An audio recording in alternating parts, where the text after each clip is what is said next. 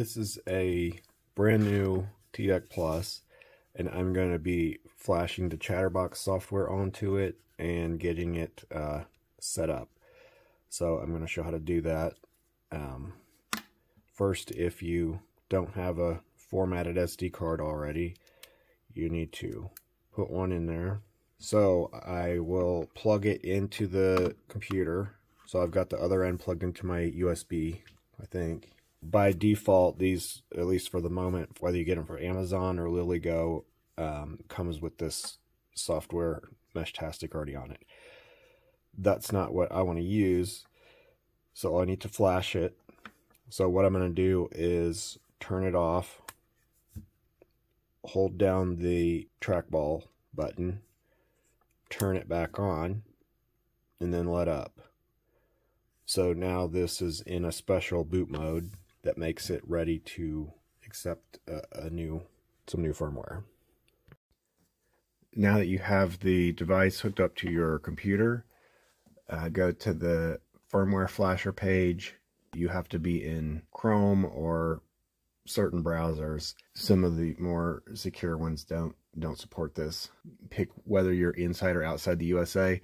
I'm testing a different international device, so I'm choosing outside the USA, but if you are in the USA, make sure you pick this one. The flag over here will tell you if you've got the right one.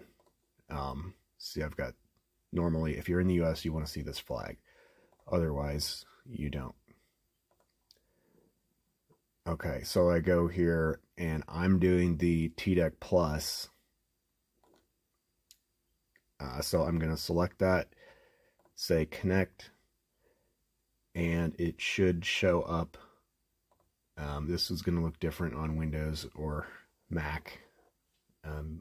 This is a Linux. So once I've found my device, I will say connect. And sometimes this takes more than one try. So I'm going to say install that. This should take a minute. And when it says erasing, it's not erasing the SD card. It's just the flash memory of the device. So if you already had an onboarded device with an SD card in it, doing this flashing is not going to affect any of that stuff. It's just going to give you the new version of the firmware.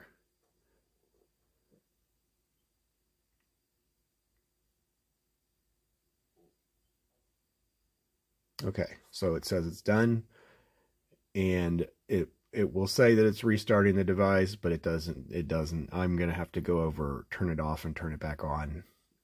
So I'm going to do that now. The new firmware has been flashed onto here. So I did have my SD card in, so that should be okay. I'm going to go ahead and power this thing off. And on these, off is up, on is down. Okay, so once I turn it back on, hopefully I'll see the ChatterBox logo. Yep. And if you're in the US, you want to see strong there. If you're not in the US, you want to see the word export. I'm in a basement, so sometimes it takes a minute to find GPS. So I'm going to pause the video while it does that.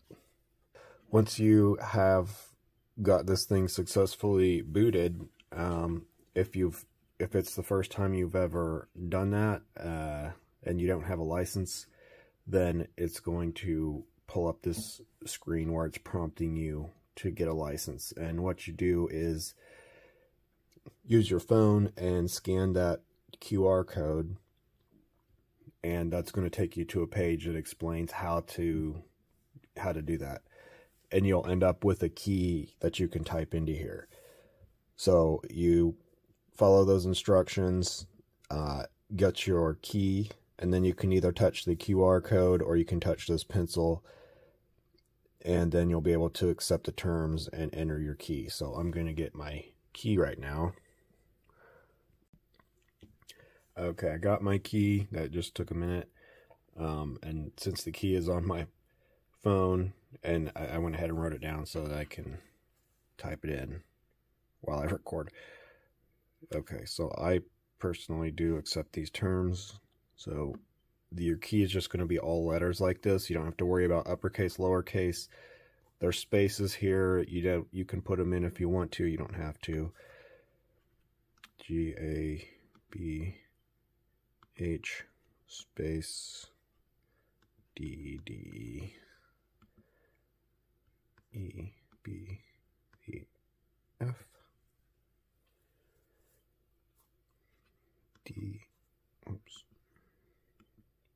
D A G D. Got it. Yeah, that looks right. Okay, so if that's all right and I choose check, it should kind of freeze there and then restart, and now I should have a licensed device, which is a one-time thing per device. Oh, I may have to take it upstairs again to get the GPS. Yeah, I'm going to pause the video while I take it to near a window. Okay, I've got my GPS. The GPS thing, you just need the GPS signal for it to start up. Once it's started, if you can leave it running for forever and it doesn't need another GPS signal. It just needs it that first when it first starts up. So I'm back down in the basement and it's going to work fine even if I don't have a signal down here. Okay, so I'm not going to password protect it since it's one of my test devices. You pick your time zone. I think the other device that I am going to pair this with is in Sydney time zone, so I'm going to pick that. Not that it matters. Okay, I don't even remember what I named the other one, so I'm going to call this the International 2.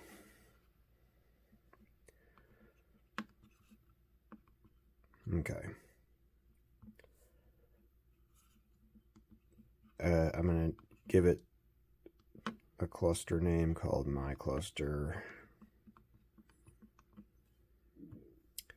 All right, so if you are in the United States, make sure you choose 915.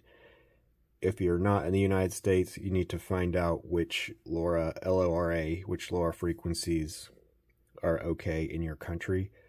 So it's probably either going to be 868 or 915.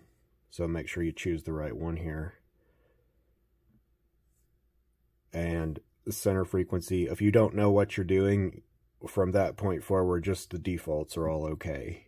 I'm going to choose the defaults. And I'm going to choose the 64 channels, rotate every 100 seconds. And it should restart here. And I should see it on my new cluster.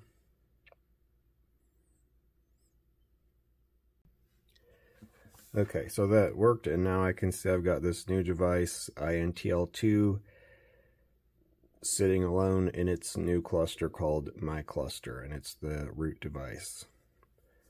So from here I could either add other devices to this thing's cluster, or I could add this thing to another cluster, or both.